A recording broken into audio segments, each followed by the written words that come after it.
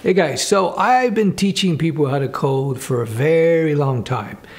And I think the number one concern new students, nerdlings have when they're approaching software development, whether it be web design or web programming, whether it be C++ or Java or JavaScript or PHP or not Ruby or Python, whatever language, whatever frameworks you want to get into. The number one problem is fear. The fear of not getting it right away. So many students they're concerned that when they sit down to write code, it just doesn't come right away for a lot of people.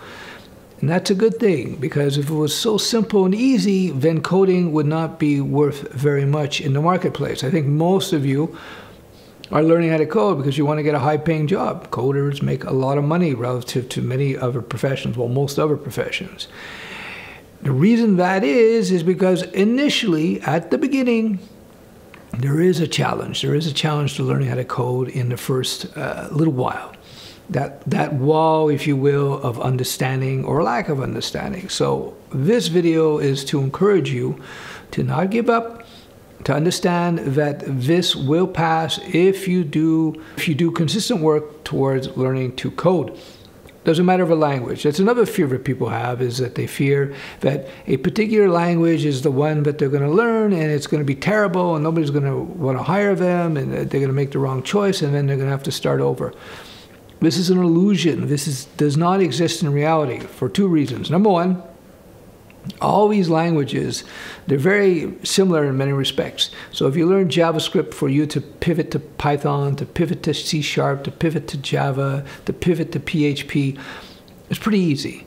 That's number one. So pretty easy. What does that mean? So let's say it takes you a couple of months to get your head wrapped around the basics of Python.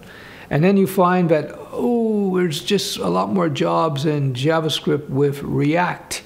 How long will it take you to go from knowing Python fairly well, or reasonably well, at least your basics, to moving into JavaScript?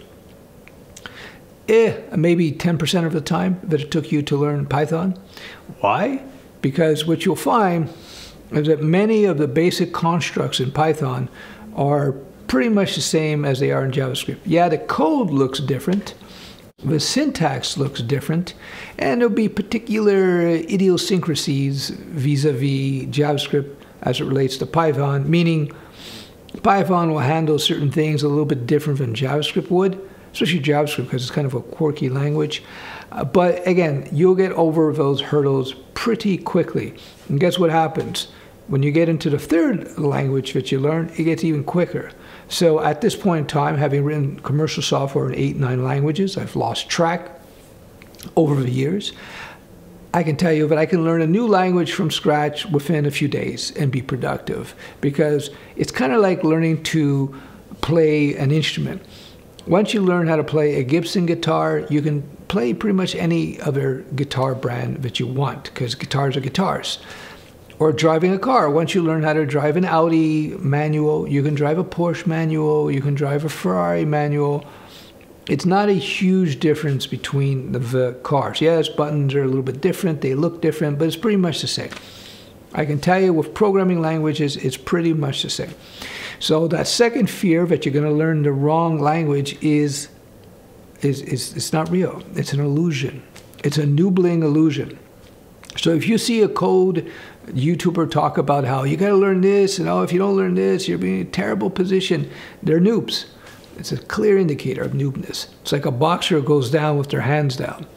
You know, go into the ring. Okay, this is how you fight. You fight like this with your hands like this. You know, you got a noob there. So yeah, don't be afraid of learning the wrong language. It doesn't matter. And in fact, the third reason I want to talk about is that when you become an experienced developer, you will find in your career that you will be pivoting to different languages. In fact, in a single project, depending on the stack you work on, depending on the environment you work in a single project, you may use 2 languages or even 3 languages. Yeah, so it's not a big deal. Experienced developers will tell you that the language is not an issue. You just learn the language that's right for the job, and away you go. So the biggest fear, again, those are the biggest fears, just the fear of when they first start learning to code, they hit some difficulties because you're literally rewiring your brain to learn to code. You're learning to think in a different way. Now, depending on how you grew up, how your brain is pre-configured, if you will, you may more quickly or less quickly learn to code. But don't worry. It's like climbing a mountain. Once you get to the top, you're at the top, right? So if it takes you 3 months to learn to code, to learn a language instead of 1 month, who cares? Nobody cares. Nobody will know. As long as you get there. Once you're there, you're there. That's it. You're good. The great thing about the software development world is that there's all these different specializations, all these different ways to code. So, for example, you could do down and dirty, algorithm-heavy C++, which is great for game engines, core AI programming, writing very efficient code for small devices that don't have much resources in terms of hardware. Or you might find yourself doing a higher level stuff with JavaScript and React. Or you might be doing, I don't know, iOS development with Swift, where it's drag and drop and it's more visual and user oriented. So there's all these different types of coding that will align itself with different types of people. So you may find yourself, again, really good at detailed algorithm coding, if you will, or you may find yourself better on a higher level of architectural level stuff, or you may find yourself better with UI and UX development, which is a very useful and valuable skills. They're all good. I've seen great developers, good friends of mine I know, who are fantastic at architecture, but really bad at UI, UX. Like you wouldn't want to put them on the front end writing React or Vue code. They could do it because they're competent coders, but they don't have a feel for the UI and the user experience, which is just as valid as writing the bones of some app engine, for example. So there you go. So a lot of flexibility there. When you hit that coder's wall when you're first learning, don't worry, it's par for the course. It's good. It's a statement of value. What do I mean by that? When you find that you're hitting things that are difficult, that means you're expanding, you're growing. You know, there's an old Japanese expression, you can't make good steel without a hot flame.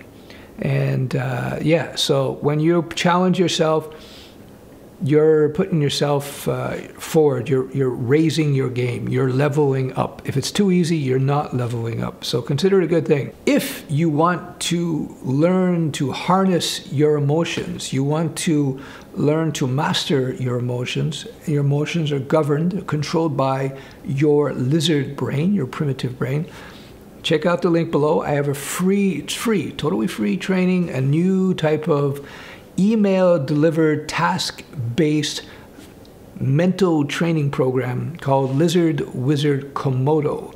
It's free, and when you sign up, you're going to get an email with your first task, and every 2 to 3 days you get a task, little exercises that you can do that will start to train your brain. And the more you master your lizard brain, the more easily and the more quickly you'll be able to learn new things, reduce anxieties, improve your confidence, etc., etc., etc. And yeah, so it's a brand new training style that I'm experimenting with now. So it's 100% free. Try it out, and you can unsubscribe anytime you like, of course. No need to spam people. And yeah, so if you have anxieties, you have fears, check it out. The Lizard Wizard KOMODO training is live now. It's kind of a little beta for me, and I think you're going to have a lot of fun with it too. There's some really fun things that you're going to be doing to help train your mind, which will help you learn how to code much more quickly. All right, thanks for watching. Bye-bye.